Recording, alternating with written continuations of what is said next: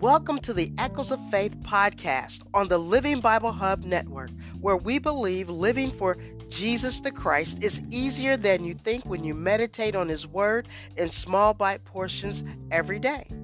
I am your host, Sherry T., and this is the best day of your life because God is in control. We hope these few moments of Bible reading and prayer will empower you to have faith in God, inspire you to pray for your family, friends, and community, and live every day in fellowship with Jesus. Our affirmation for today is, we are excited, blessed, grateful, and most of all, we are believers for life. We believe in John 3:16. For God so loved the world that He gave His only begotten Son, that whosoever would believe in Him would not perish, but would have everlasting life. Most gracious Father in heaven, the creator of heaven and earth, in the stillness of this moment, we turn our hearts toward You as we begin another episode of Daily Manna, and we reflect on the depth of Your teachings. Grant us the ability to ponder the profound truths of our faith, and give us the strength and the courage to share the insight with our family, our friends, and our community as they resonate with our souls. May the time of reflection lead us closer to You. In Jesus' name, amen. Dr. Norman, is the Word of Wisdom National School of Theology accredited? We're a fully online accredited college offering theology, biblical studies, and Christian counseling degrees from associates to PhDs. For more information on our present and future studies, you can email me at WOW2022@gmail.com. That's WOWNST2022@gmail.com. Just contact me by phone, 864-305-7011, 864-305-7011. We offer the most affordable fees and tuitions around at this time. Remember, Dr. Short says your blessing is in the lesson. The Wild National School of Theology of Anderson, South Carolina. God bless you, one and all. Our scripture reading for today will come from the book of Numbers. Chapter 8. The Lord said to Moses, "Speak to Aaron and say to him, when you set up the lamps, see that all 7 light up the area in front of the lampstand." Aaron did so. He set up the lamps so that they faced forward on the lampstand, just as the Lord commanded Moses. This is how the lampstand was made. It was made of hammered gold from its base to its blossoms. The lampstand was made exactly like the pattern the Lord had shown Moses. The Lord said to Moses, "Take the Levites from among all the Israelites and make them ceremonially clean. To purify them, do this: sprinkle the water of cleansing on them. Then have them shave their whole bodies and wash their clothes, and so they will purify themselves. Have them take a young bull with its grain offering of the finest flour mixed with olive oil. Then you are to take a second young bull for a sin offering. Bring the Levites to the front of the tent of meeting and assemble the whole Israelite community. You are to bring the Levites before the Lord, and the Israelites are to lay their hands on them. Aaron is to present the Levites before the Lord as a wave offering from the Israelites, so that they may be ready to do the work of the Lord.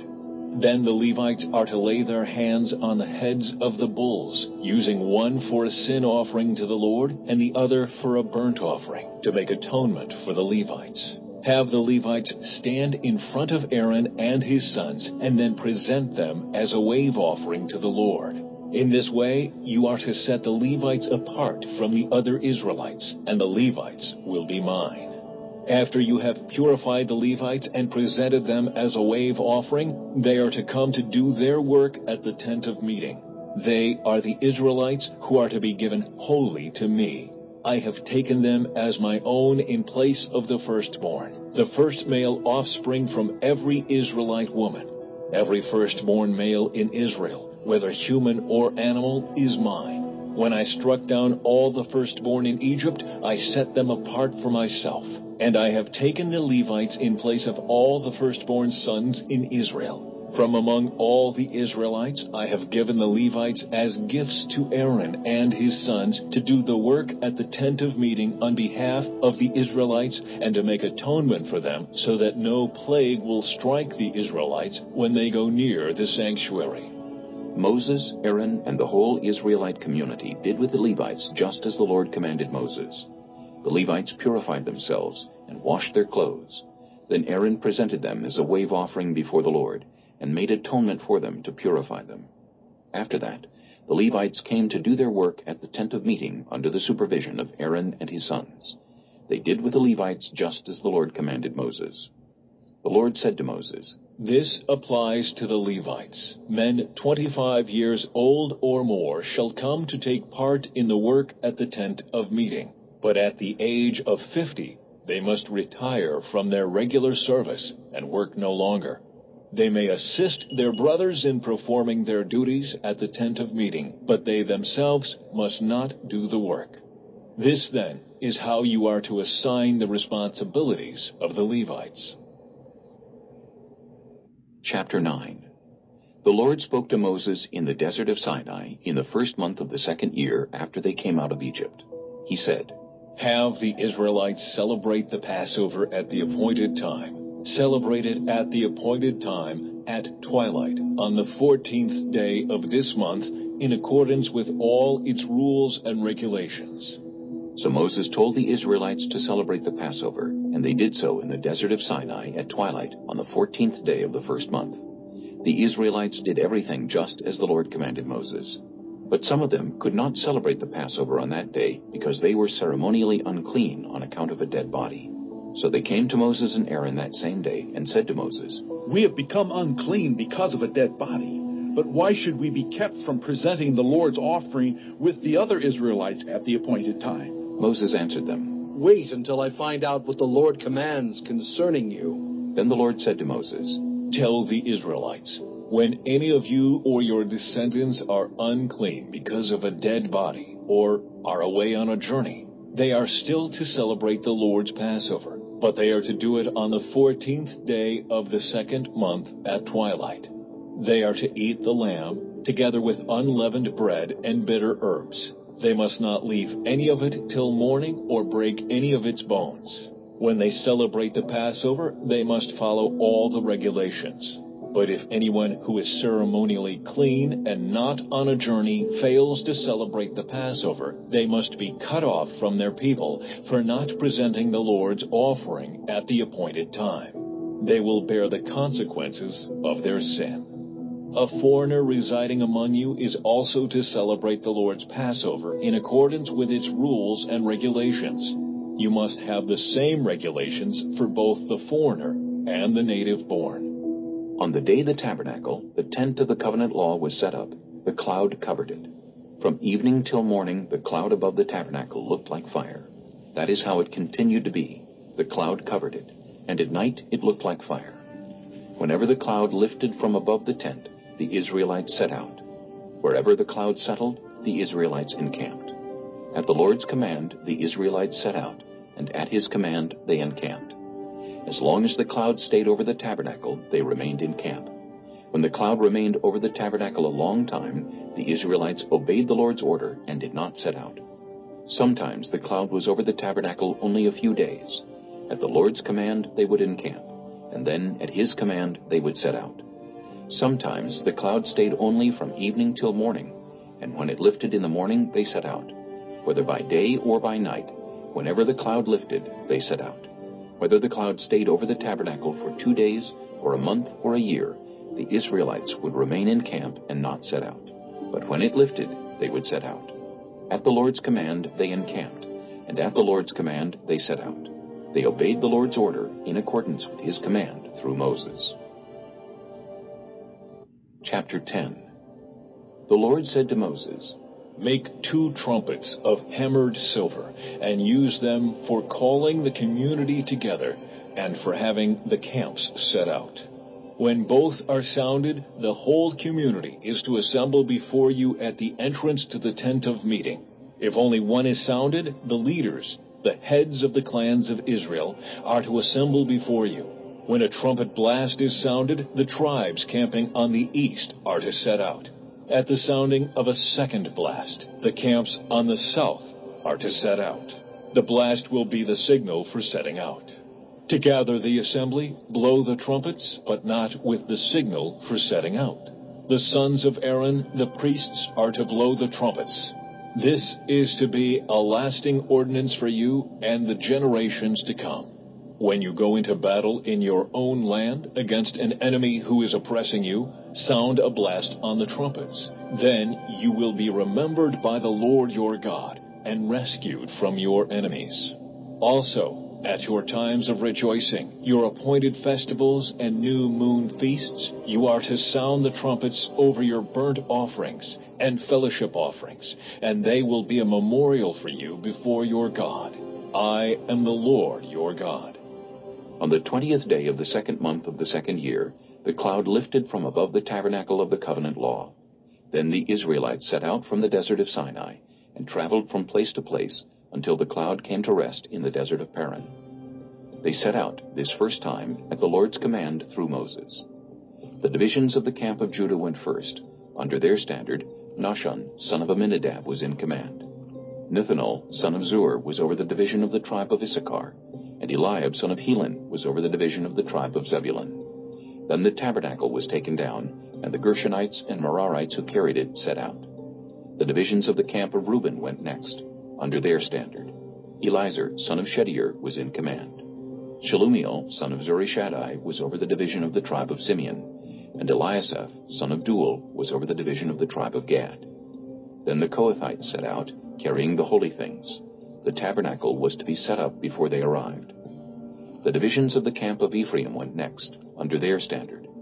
Elishama, son of Ammihud, was in command. Gamaliel, son of Pedazur, was over the division of the tribe of Manasseh, and Abidan, son of Gideoni, was over the division of the tribe of Benjamin. Finally, as the rear guard for all the units, the divisions of the camp of Dan set out, under their standard. Ahiezer, son of Ammishaddai, was in command. Pagiel, son of Ochran, was over the division of the tribe of Asher, and Ahira, son of Enan, was over the division of the tribe of Naphtali.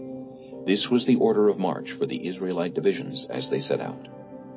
Now Moses said to Hobab, son of Reuel, the Midianite, Moses' father-in-law, We are setting out for the place about which the Lord said, I will give it to you.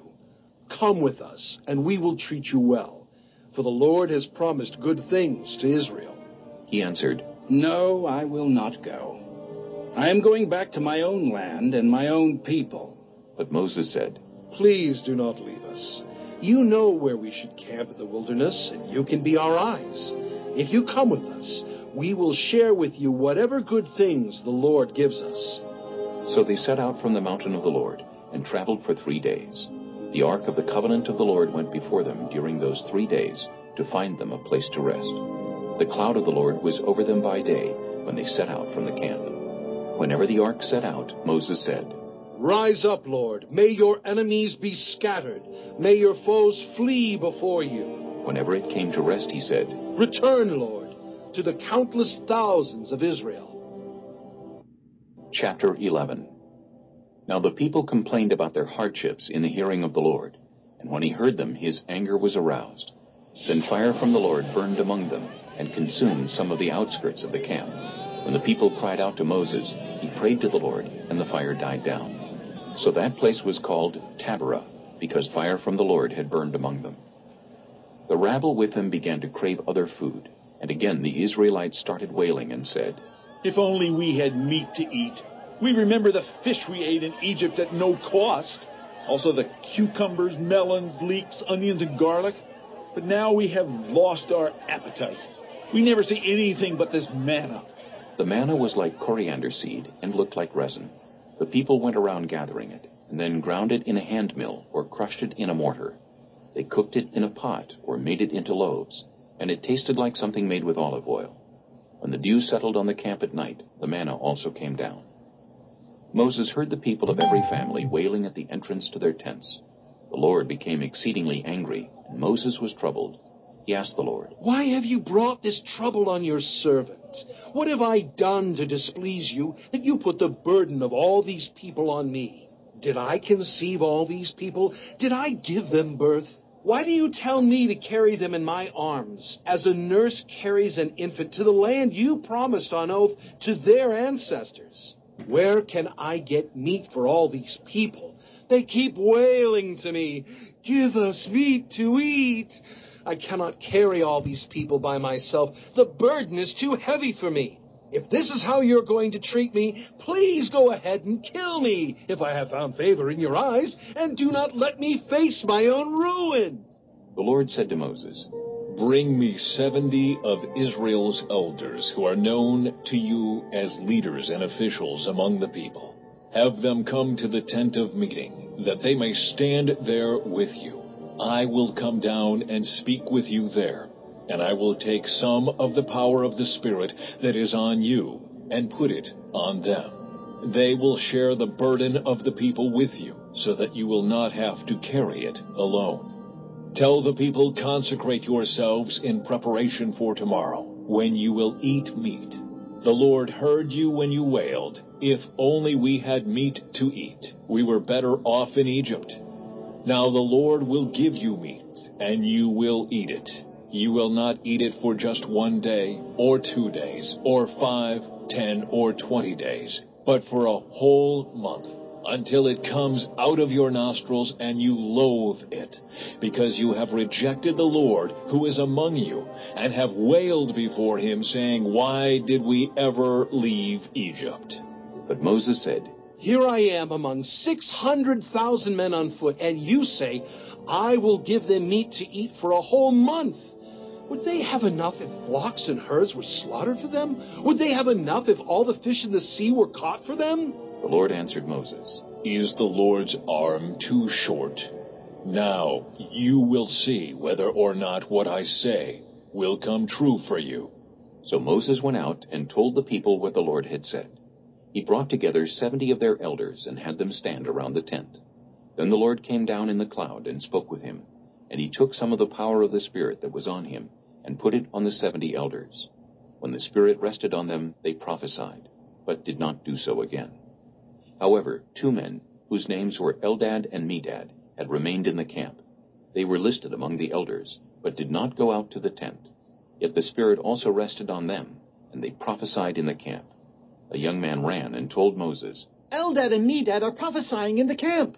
Joshua, son of Nun, who had been Moses' aide since youth, spoke up and said, Moses, my lord, stop them. But Moses replied, Are you jealous for my sake?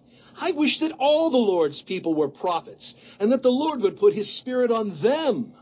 Then Moses and the elders of Israel returned to the camp.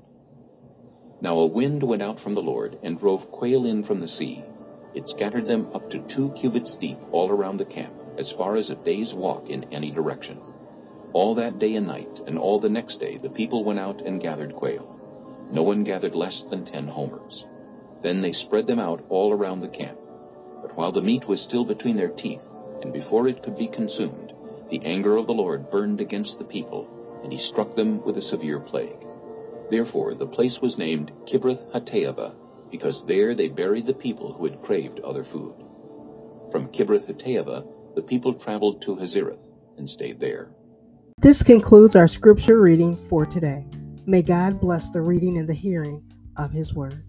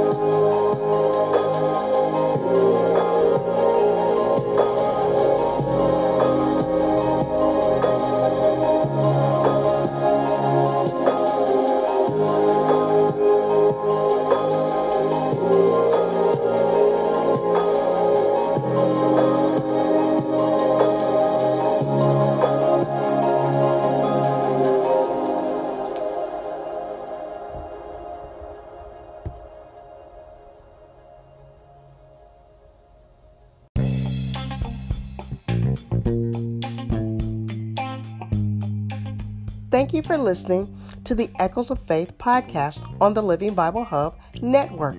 Partner with us. Like, subscribe, support. Visit our website, livingbiblehub.com. Until next time, peace, love, and blessing.